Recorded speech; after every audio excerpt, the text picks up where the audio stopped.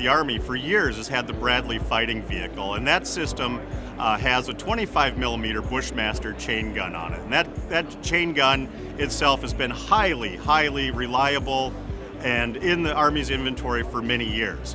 And so with the advancements in threat armor and threat fighting vehicles from around the world, the Army wants a weapons system that has, much more greater lethality, more range. And so in the future, when the Army moves to its new fighting vehicle, it's going to have the XM913 50mm Bushmaster chain gun integrated into that system.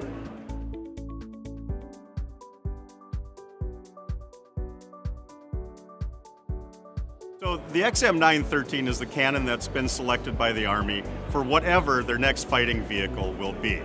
And so what this gun brings is the same reliability as the 25mm gun that served the Bradley so well. It is an electrically driven chain gun.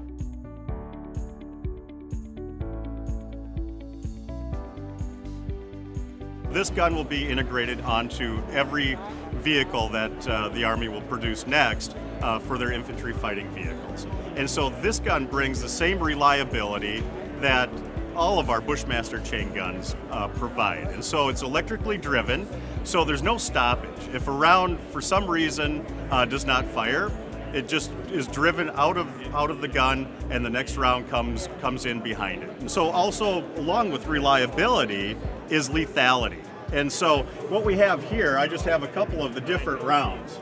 And so, if you look real quick, this is a 25mm round. This is the one that's been used with the Bradley fighting vehicle for years, with that 25mm gun.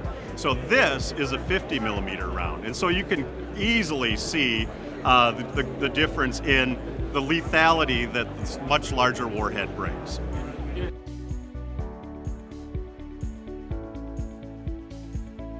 One of the things that we are developing is an armor-piercing round.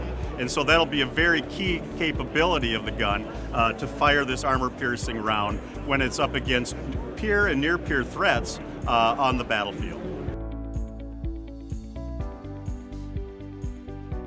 So the XM913 is far into its development and testing, and we've had very good results with it. And we've produced a number of them already that have been delivered to the Army for their development and for their demonstration purposes, to understand the gun better, to see how it works, and to see what lethality it's going to bring to that future fighting vehicle.